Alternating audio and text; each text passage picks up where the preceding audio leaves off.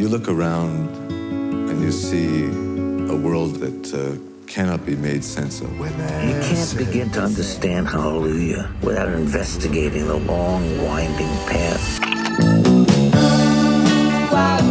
Leonard Cohen, the poet, the novelist, the scion of a Jewish family from Montreal.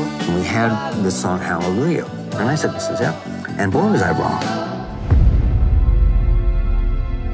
Now, your album is called Various Positions. I know it's available in England, I found out, but why can't we get it in America? Columbia Records refused to put it out. He was crushed after that.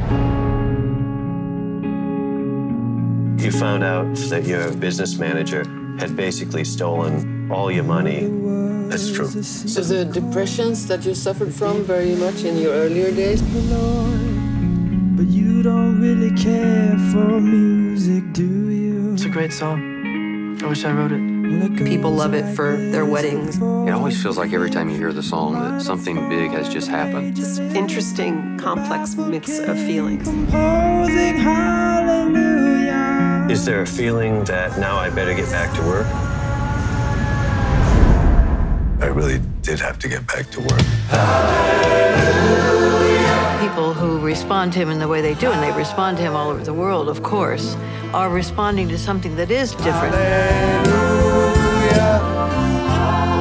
He was really on a quest to find his spiritual path.